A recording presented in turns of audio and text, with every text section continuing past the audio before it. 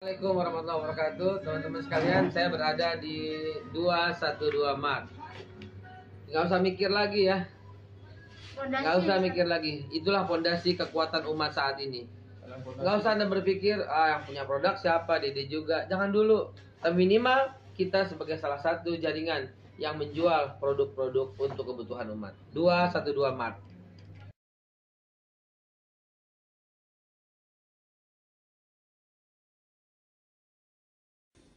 My name is Mohan, and I'm a science student, and I'm here with the help of my Muslim friend, and I'm an atheist. He used to tell me about religion, but I had few questions, and he could never answer them, so I'm here to ask them to you. The existence of Quran is known after the birth of Christ. So what happens before the birth of Christ? Like, what happens, and is Adam and Eve true the fact, and what happens to the evolution then? That's the question that the Quran was revealed after the birth of Christ. So what happens before the Quran was revealed? What happens? Many people have a misconception, brother, that Islam came into existence 1400 years back when the Quran was revealed. And Prophet Muhammad, peace be upon him, is the founder of Islam. This is not true. Islam is there since time immemorial, since man set foot on the earth. And Prophet Muhammad, peace be upon him, is not the founder of the religion of Islam. He is the last and final messenger. And in Islam, we have to believe in all the messengers. Our beloved Prophet Muhammad said there were 124,000 messengers sent on the face of the earth. By name, 25 are mentioned in the Quran. Adam, Noah, Abraham, Isaac, Moses, Jesus, Muhammad, peace be upon them all. So before the Quran was revealed, you have to believe in the messenger of that time. That's the reason I said, no Muslim is a Muslim if he does not believe in Jesus Christ, peace be upon him. Leave aside before the Quran was revealed. Even after the Quran was revealed, if someone says he does not believe in Jesus, peace be upon him, he's not a Muslim. Islam is the only non-Christian faith which makes it an article of faith to believe in Jesus Christ, peace be upon him. So before Prophet Muhammad, peace be upon him, was the messenger Jesus Christ, peace be upon him. So you have to believe in the messenger of your time. Before Jesus, peace be upon him, we had Prophet Moses, peace be upon him. So at the time of Moses, peace be upon him, he was the way, the truth, and the life. No man came unto Almighty God but through Moses. At the time of Jesus, peace be upon him, as is mentioned in the Gospel of John, chapter number 14, verse number 6, I am the way, the truth, and the life. No man cometh unto Almighty God but through Jesus, peace be upon him. But today is the time of Prophet Muhammad, peace be upon him. Prophet Muhammad, peace be upon him, is the way and the truth and the life. No man cometh unto Almighty God but by the way shown by Prophet Muhammad, peace be upon him. So we have to believe in all the messengers, and all the messengers from Adam, Noah, Moses, Jesus, Muhammad, peace be upon them all, their basic message was the same. Believe in one God, who doesn't have any images, doesn't have any idols. Believe him alone, who's not begotten, he does not beget, and worship him alone. All the messengers taught that when we worship, we have to prostrate. The minute things, the periphery may change, but the basic message of Tawheed, believe in one God and worshipping him alone, is the same from the first man, from the first messenger till the last messenger. The little bit here and there, details may change. After the Quran was revealed, that's the reason Jesus Christ, peace be upon him, said in the Gospel of John, chapter number 16, verse number 12 to 14, I have many things to say unto you, but ye cannot bear them now. For he, when the Spirit of truth shall come, he shall guide you unto all truth. He shall not speak of himself. All that here shall he speak. He shall glorify me. So here Jesus Christ, peace be upon him, is talking about the messenger to come, Prophet Muhammad, peace be upon him. So Jesus Christ, peace be upon him, said that I have many things to say unto you, but ye cannot bear them now. For he, when the Spirit of truth shall come, he shall guide you unto all truth.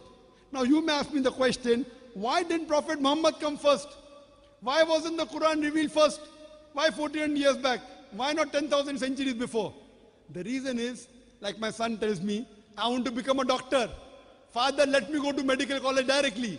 I'll tell him, first go to nursery, then go to kindergarten, then go to first standard, then go to standard 10, then pass college, then go to medical college. So Almighty God is the creator. He knows how the human beings develop. He felt that if the Quran was revealed immediately, the first book, human beings won't understand. The right time where human beings could understand the Quran was 14 years back.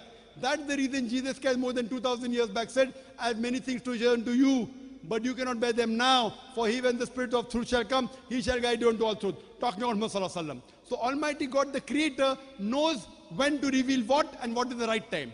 And the Quran says in Surah Ma'idah chapter 5 verse number 3, that Almighty God says, I have revealed this Quran for you, and I have perfected a religion for you, and I have chosen for you Islam. After this, nothing new can be added, nothing can be subtracted. So based on this, before Prophet Muhammad, you had to believe in the early prophets to come. Coming to your question on theory of evolution. Charles Darwin, correct? Darwin's theory. And you said you are an atheist.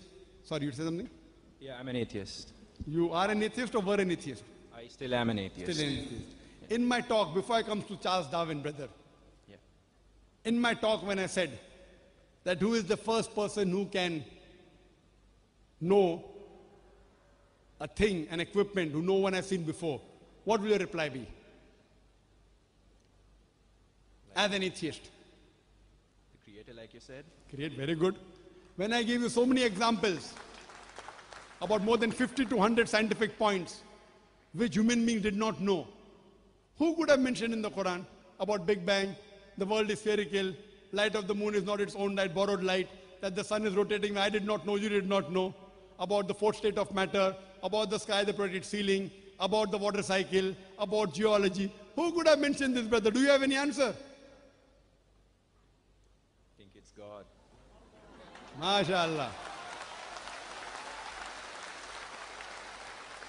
So finally you believe in God. Yes, I do. Yes, what you used to reject first is the false God. Now today, a few moments earlier, you came to know the true God. So do you believe there's one God? Yes, I do. MashaAllah. Do you believe the Quran is the word of God? Yes. Yes, I do. Do you believe that Prophet Muhammad is the messenger of God? Yeah. Do you believe? MashaAllah.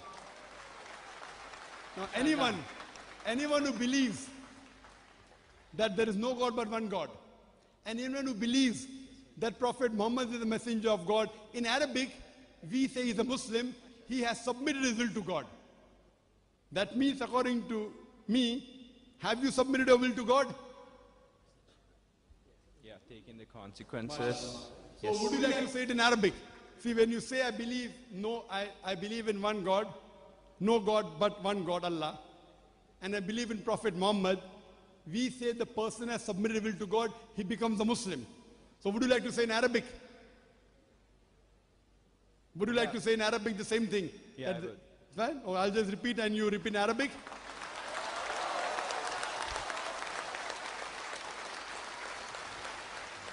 Ashhadu. Sorry. Ashhadu. I shall do. Allah. Allah. Ilaha. Ilaha. Wa ashhadu. Wa ashhadu. Anna. Anna. Muhammadan. Muhammadan. Abduhu. Abduhu. Wa rasuluhu. Wa rasuluhu. I bear witness.